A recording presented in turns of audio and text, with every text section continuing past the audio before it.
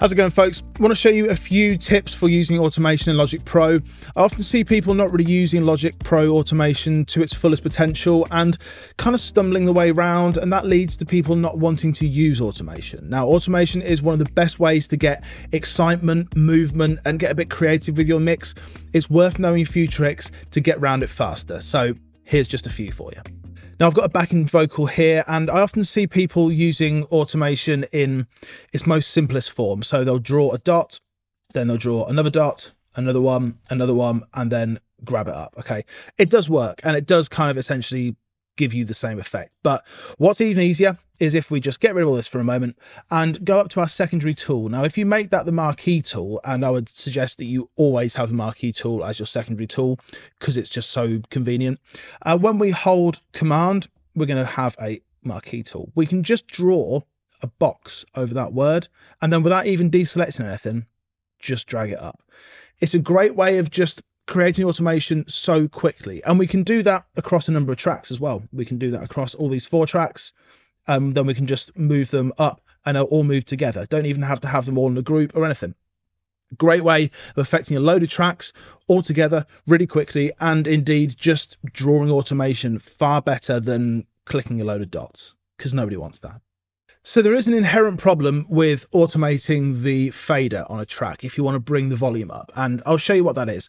So I've got a bit of automation here, and I've got my fader down here. Now, if we press play, then you're going to see the fader come up to the -4 point at this moment. Check it out. Took you out again on Friday. Okay, and that works, that's fine. But then if I try and move that fader up for the entirety of everything, and then hit play, watch the fader, it's going to snap down because we've told it to be at a certain point at a certain time. Now, using different automation modes, we can kind of sometimes get around this depending on a load of different scenarios. But the one surefire way of making it so this doesn't happen is to put a gain plugin on the inserts. I harp on about this all the time. This is the best way to automate volume of a channel in Logic Pro because you don't lose control of your fader. What you need to do, go into it, go into utility, go on gain, and this is going to be exactly the same thing. Okay, so let's just draw a box over that and then bring that gain up, and you'll see that at any point I can just bring the fader up. It's not going to snap down to anything, You out again on Friday. and I'm still going to get that volume rise. It's just such a simple thing, and you can put it in different places. So if you have a compressor here, then you put the gain before it. It's going to ride more level into the compressor, or put it afterwards. It's going to allow the compressor to function normally and come down afterwards. Such a better way of automating volume without losing control of your fader. Now, you may have seen in that last tip that I wanted to automate my gain. So all I did was I clicked the gain control and my automation automatically flicked over to gain. How do you do that? Well, go up to mix, and then go to auto select automation parameter in read mode. That means that whatever parameter you click when you're in automation mode, it's just going to automatically know that you want to use that parameter. So for example, if I go to my snare track, which is all the way up here, I know that I've got BX console on here, which is a great plugin, by the way. If I just want to automate the, I don't know, the compressor threshold, I just click it and watch this change. Boom. Or the ratio. Boom. It's just going to create a lane for you because it knows that that's the thing you want to affect. And once you have that on, it makes things so much easier. I actually can't think of a reason why you wouldn't have that on. So go and turn it on now. When you're using automation, if you're using the Marquee tool, as you probably should, then you'll notice as I scroll across here, it's not doing a smooth scroll. It's kind of going in steps. That's because I've got snap on. So let's just turn snap off for a moment, and I'll do that same thing. It's going to be a lot more of a fluid kind of movement, and you can go kind of anywhere. Now, you may think that having a fluid movement is advantageous, but it's not, because music is done in bars and divisions of bars. It's far easier for you to actually not have it completely fluid. Let's say that I just want to turn up, I don't know, just this 1, 2, 3 snare hits. If I have it on the fluid movement, then it's kind of, I don't know, it works, but it's not going to be quite as accurate. If I have it on snap, then I can go to those same ones and it's just going to snap straight away to those hits. Now, admittedly, it's missed it on that one because this is not to a click. Whoever recorded this should have done it to a click. But you can see how it's just going to completely go to the grid. And once you zoom in a bit more, it can be a lot more precise. And you can change that to anything you want, really. I have that on automatic most of the time. You can have it so it goes to a bar, half notes, quarter notes, or minims and crotchets, as we tend to call them in England. Just a super easy way of making your automation that little bit easier. Imagine if you want to just automate the entirety of a chorus while snapping to a bar. It's going to make that a lot easier. If you have it completely fluid, you're not going to be quite as precise. Now, you can automate 2 parameters at once by just turning one knob. You can automate several parameters at once just by turning one knob. And it's really easy to do, but I don't see a lot of people doing it. But it's quite inventive and it's quite cool to be able to do it. So I'm going to show you exactly how to do it. Use your smart controls. So press B on your keyboard for a start. That's going to bring up your smart controls. Now, what we want to do is on our parameter mapping. Oh, by the way, if that doesn't come up straight away, just press the inspector and you'll see it. So parameter mapping. Let's say on BX console, we want to bring down the high end and bring down the low end at the same time. For whatever reason, you might want to do that. On the parameter mapping, we've got one engaged as kind of standard. So let's go to the 2 arrows, BX console. Let's go to EQ high gain. And then we're going to go to another one, add mapping.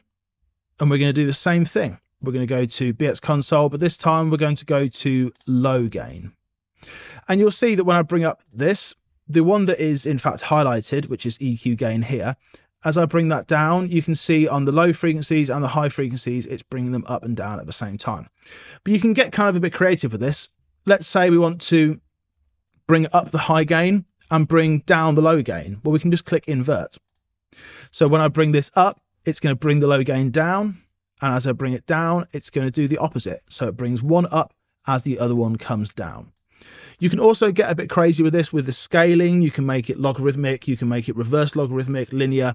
You can really go to town on this. I would say smart controls are, they're not really hidden, but they're a really great way of actually diving into your plugins and doing stuff with a bit more ease, especially if you're using a hardware controller or something like that.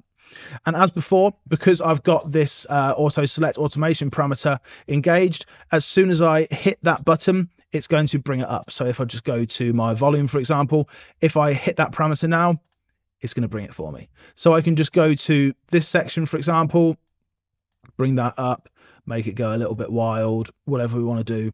And you'll see that these parameters move in exactly the way I've told them to, but they both move at the same time. So check out the high gain and the low gain. You can just make them move together, which is really creative. So when we go to our automation lanes, I typically use A just to go to my automation. So I've got a load of automation on here. I've got 4 different automation lanes. Well, if I want to change the low mid Q, I can go to this menu and I can go to there and I can then adjust that one. And then if I want to go to the next one, I can go to low cut threshold and just go here. Or I think it might be compressed threshold. It's irrelevant, but it's kind of a long-winded way of doing it. What we really want to do is just click this little arrow, which is just staring us in the face, but you might not have seen it before because sometimes things that are staring us in the face, we miss. So if we click the arrow there, then we get our volume automation here, but a little plus symbol appears. Hit that plus symbol, you get your next one, and then you get your next one, and then you get your next one. You can see them all in one go.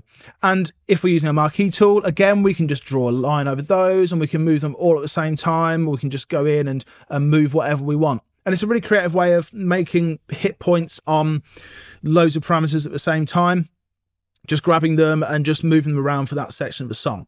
It's a great way of getting around automation a lot easier.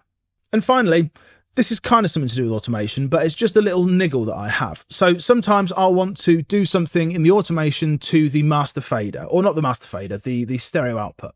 Now, typically when you want to bring a track from the mixer into the arrange window, you hit Control and T. But for some reason, when you do that on the stereo output, sometimes it doesn't let you do it. Sometimes it does, sometimes it doesn't.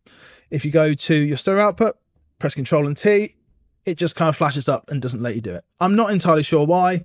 Do it again, doesn't let you do it. In some scenarios it does though. I don't have an explanation for that. If you go up to Mix and then go to Create Track Automation, create volume fade out on main output. Now this may or may not be exactly what you want to do. Maybe it is. Hopefully it is, because that'll solve the problem for you. But what this actually does is it creates the stereo output on the main arrange window. It does create a fade for you as well, a bit of a weird fade, but a fade nonetheless. It's a great way of bringing up the stereo output on your main page if for whatever reason Logic is just saying, no, I'm not going to create that for you, which sometimes it does because Logic is weird. Hopefully that's uncovered a few automation secrets for you. Let me know if there's anything in automation world that you're struggling with, that you want to know an easier way around, and I'll see if I can fix it for you. Thanks so much for watching. I'll see you again soon. Take care.